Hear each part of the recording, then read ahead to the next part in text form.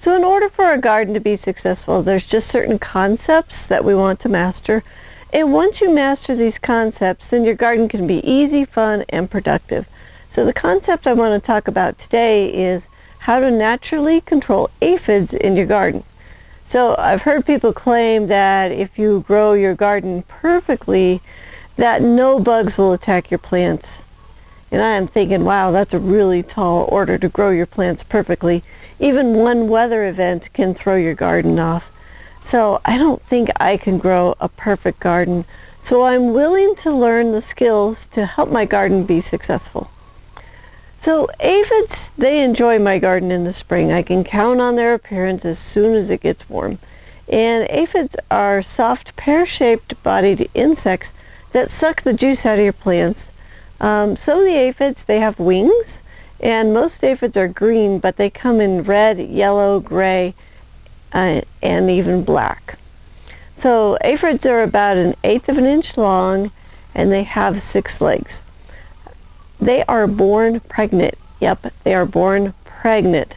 Female aphids can give birth to pregnant females, and that can occur for several generations.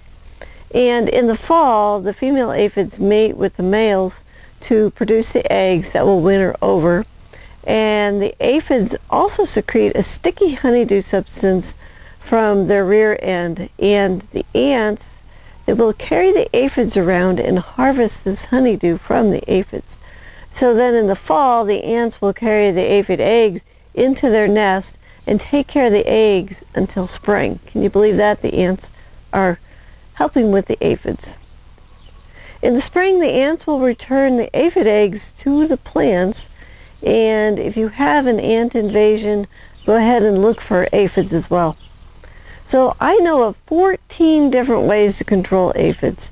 So if you would like to learn all 14 ways, then go ahead and grab our homemade organic pest control book.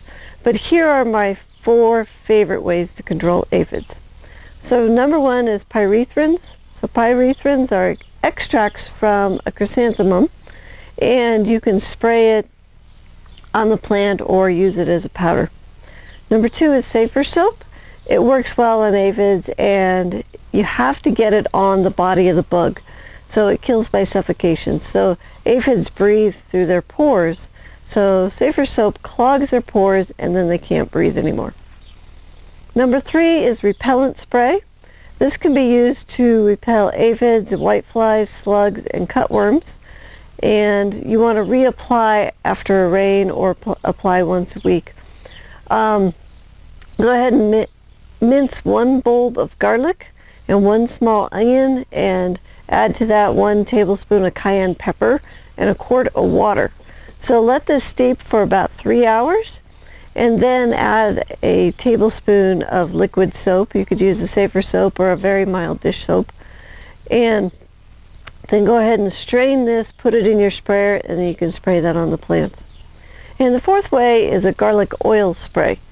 And this is used for control over aphids, cabbage loopers, earwigs, June bugs, leaf hoppers, squash bugs, and whiteflies.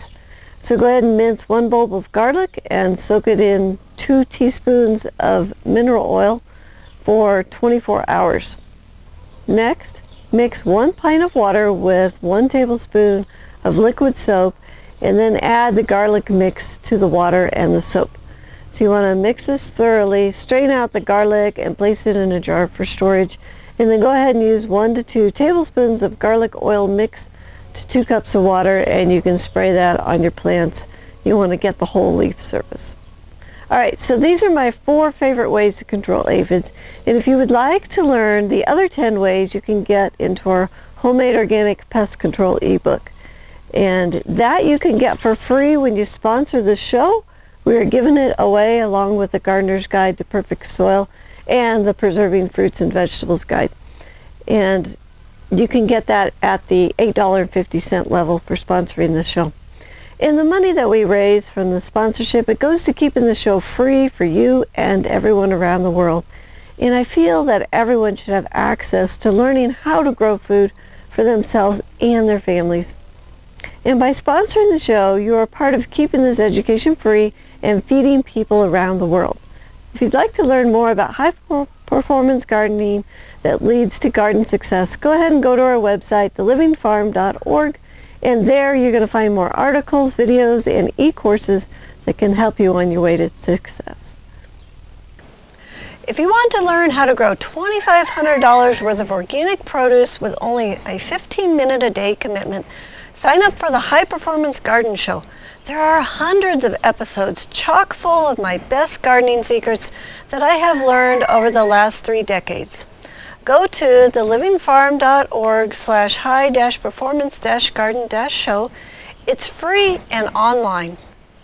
Also, if you want to join the premier online community of people who grow food, medicine, and build resilient communities, join us today at thegrownetwork.com. Thanks so much for watching. May your garden be easy, fun, productive, and always organic.